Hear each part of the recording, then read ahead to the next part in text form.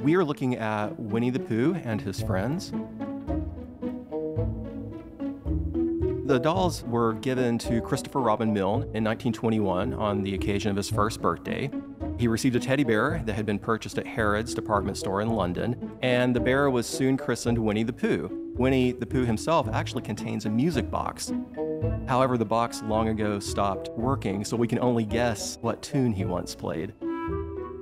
In short order, Pooh acquired several friends: Eeyore, Piglet, Kanga, Tigger, and Roo. In time, Christopher's playmates would come to inspire several classic works such as Winnie-the-Pooh, published in 1926, written by his father, A.A. Milne. Today, they stand as a cornerstone of our renowned children's literature collection, continuing to delight and inspire both the young and the young at heart.